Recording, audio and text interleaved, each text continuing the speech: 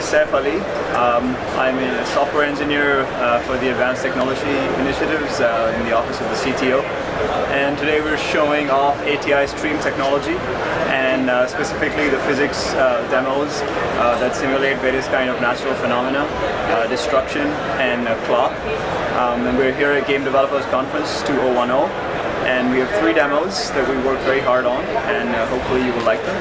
So I'm going to start by showing the cloth demo. That simulates cloth in real time. It's written using DX11, working exclusively on ATI Radeon cards, the 5870. So we have the samurai in the middle. The samurai is not cloth, it's an animated character, but all the banners and the curtains, as you will see them soon, they're all simulating cloth in real time.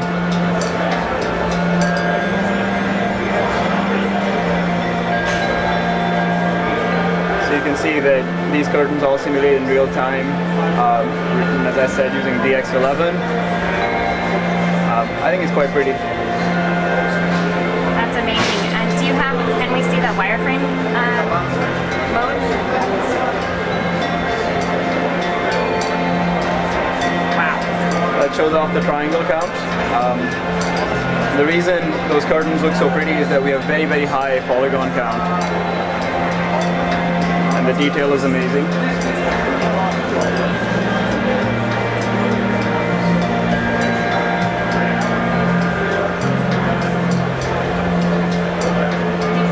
The city demo demonstrates, along with Pixelux DMM, Bullet, and the Trinity engine, destruction. That is such, I guess, a desirable characteristic in games. You can blow up stuff in real time. So this is still a work in progress, but we can make this look really awesome. But this is what we've come up with for GDC. And so we have the mecha robot running around this little town, and then he can walk through stuff and destroy it. We have DMM objects embedded in this city, and all the DMM objects are the ones that are capable of being destroyed. So for example, this structure, construction structure here, you can walk right through it. And I particularly love destroying this one because you kind of systematically walk through all the supporting turrets and then it keels over on its side. It's very satisfying to watch. I guess hopefully I got it by that time. Ah, there it goes. There it goes.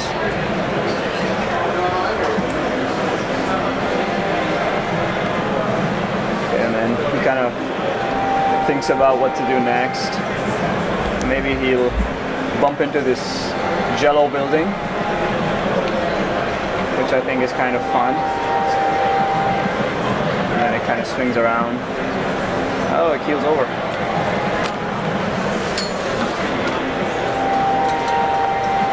The next one is a fluid simulation demo, and this simulates a fluid as particles. And then this is written using OpenCL, the ATI OpenCL compiler, and then the rendering is done using DX10, DX10.1. And this we built from the ground up, from scratch, from absolutely nothing. So it's also a work in progress. Obviously we can make it look way more awesome, but this does 64,000 particles in real time on the ATI 5870, ATI Radeon 5870. And the rendering is pretty fast. As you can see, it goes in real time, over 30 frames per second.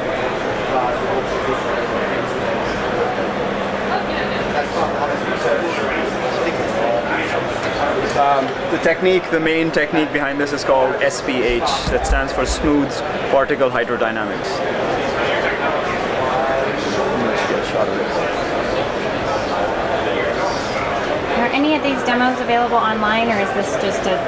So right now it's GDC only. Okay. I don't want to say anything about what the plans are, but with most of our demos, we aim to always get them online as soon as we can. Okay. Yeah. Great. Okay, we're here with Chris from Studio GPU. Chris, why don't you introduce yourself and give us a walkthrough of your demo. All right, so I'm here with Studio GPU. My name is Chris, and I'm here to demo our software, Mark Studio Pro. Mark Studio Pro is a real-time rendering and compositing engine that runs live off the graphics card. In this case, we're demoing with the ATI FirePro V8750, which is a 2 gig top-of-the-line workstation graphics card. And so this is Mark Studio Pro, and what we're showing here today is a small scene from a 75-minute movie that was brought out of Maya. The scene itself was modeled and animated in Maya and UV mapped in Maya, and we bring it into our software and do all the final lighting and texture work in our software, and we hit the magic button and we have a final rendering. Because we're running off the graphics card, everything is being rendered live on the fly. So we're not writing out any temporary files, we're not writing out any cache. Everything is coming straight off the graphics card, and only when we hit the render button in the end, where we render out final files, do we actually get to write out files to the hard drive. So what we're looking at now is actually a composited image of multiple passes that we see down here. All these passes are being rendered live by the graphics card and composited together. So what this allows me to do is that I'm actually seeing depth of field, diffuse, specular, shadows, transparencies, reflections, refractions, ambient occlusion. Everything is being rendered individually and composited together by our software. The other thing we're showing here is hardware tessellation and displacement mapping, which is actually a feature that is exclusive to ATI cards currently. If I switch back here, I'm going to focus on one of the objects here really quick and switch my camera here so we can kind of focus on what's going on. So I'm just going to come into this character here really quick, and if we look at this, what we're looking at now is the wireframe. This is the base mesh that came out of Maya. We have a volumetric light in the background. That's where all these white rays are coming from. But we have a built-in Cadmo Clark sub D system, so I can turn that on. That's where the basic subdivision is coming from. But what the ATI card allows us to do is that I can turn on hardware tessellation, and I can turn on my hardware tessellation on this, and I can just turn on the tessellation amount on the object. So what's actually happening now is that the wireframe is taking on the color of the texture that's on the wireframe at that point. So the wireframe is getting, the mesh is getting so dense right now that we're starting to see details in the texture map, despite the fact that we're still in wireframe mode. So we're getting sub-pixel tessellation, which means that we're getting single triangles that are smaller than a single pixel on screen. So we're still in wireframe mode here, and I'm probably running about 20 to 25 million polygons just on this one character currently. And this is all being generated live by the graphics card. So this is a little overkill. I'm going to dial this down. I'm probably running about 7-8 million polygons now. But what this allows me to do is, on top of normal maps that we support anyway, I can bring in a displacement map, which is a standard black and white displacement map that we created in Photoshop.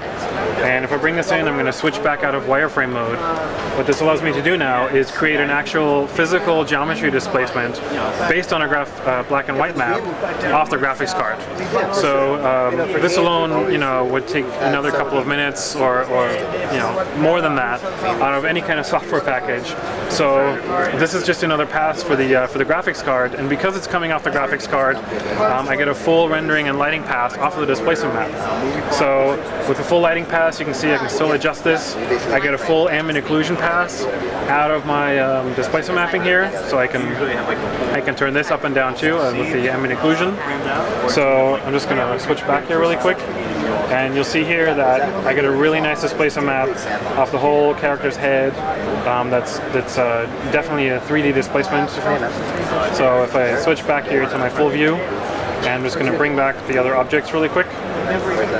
So we get we got all these passes with hardware tessellation and displacement mapping and depth of field straight off the graphics cards in a split second of any kind of software rendering that's currently out there. We've done some test renderings and come to the conclusion that in higher end settings we're rendering up to 500 times faster than current standard software packages.